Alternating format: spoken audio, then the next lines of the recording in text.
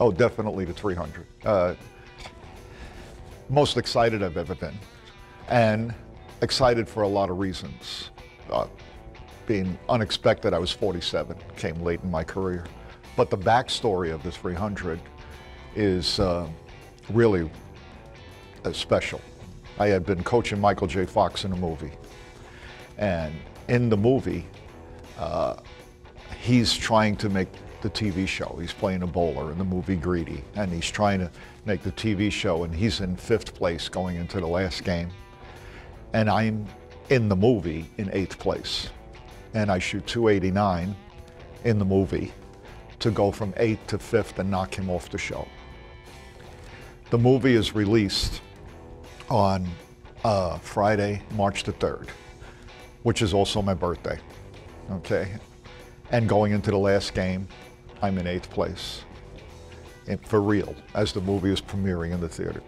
And I shoot 279 to make the show and go from 8th to 5th, which is really scary. And then in the practice session, without asking me, this going back now 5 days, Ray Edwards, our rep on tour at that time, who's now in R&D, he drills the forest green quantum with a very aggressive layout. And when I throw it in the practice session, it just hooks so much that, Ray, when am I going to ever use this ball? He goes, you never know. He says, leave it in your bag, make a part of your arsenal, you never know when you're going to need it. So I was throwing a Purple Rhino Pro all week and playing in, and everybody else is striking when we're throwing our warm-up shots on TV. And whether it's the lights or something else, 10 minutes before airtime, everybody's ball is straightening out. And all of a sudden, I can't even hit the head pin. And now it's a couple of minutes before airtime, and I'm in the first match. And Ray says, where's the forest green quantum? I said, it's in the locker room. And he runs to the locker room, which is behind 59 and 60. We're on 27 and 8. And comes running back with the forest green quantum, and he hands it to me. And he says, stand on 40, look at 20.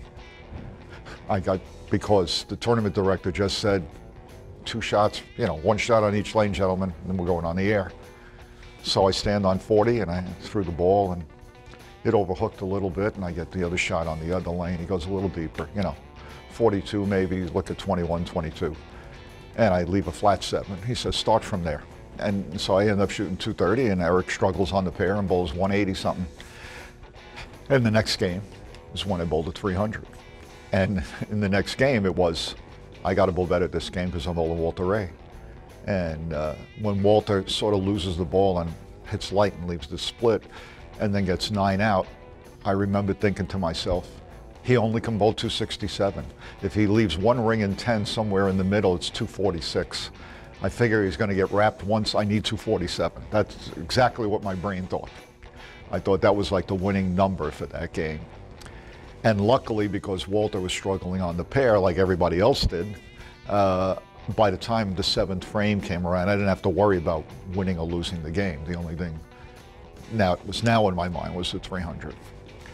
And after the game is over, and after the show is over and I bowl 300, when I'm coming off the lanes, the lady behind the desk says, you have a lot of phone calls, but this one, line 4, is the White House.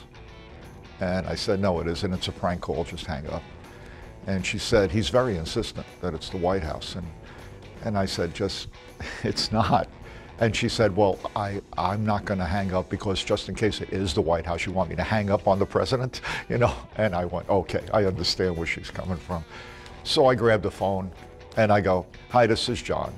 And the guy on the other end of the phone says, John, my name is Joe Cirillo, and I own the White House Tavern in Chicago.